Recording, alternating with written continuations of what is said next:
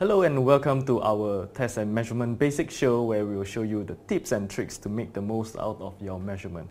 I'm Bin, and today we're going to show you how you can easily set up your DAQ for AC voltage and current measurement. Today we'll be using our more popular 34901 module for current and voltage measurement. So we have 20 channels of voltage measurement and 2 dedicated current measurement channels. So in this case, you do not need a current shunt for your current measurement.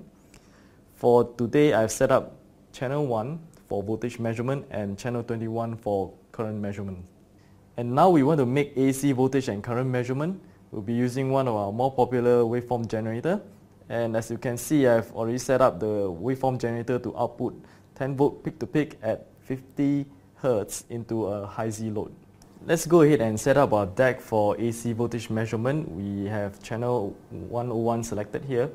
Press measure, select DC, select AC voltage, press measure, auto range, and there you have it. Let's press monitor to start the measurement. And this is the RMS value of 10 volt peak to peak. And if you want to, we can use the same channel to measure frequency. Press measure, go to frequency, select it, auto range, 5.5 digit, and there you have it, 50 Hz.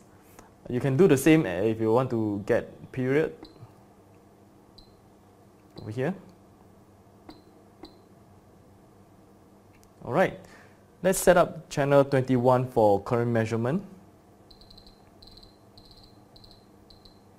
Okay, it's the same process as the DC current measurement. Press measure, select AC current now, auto range, and there you have it. It's about 0.001 milliamp.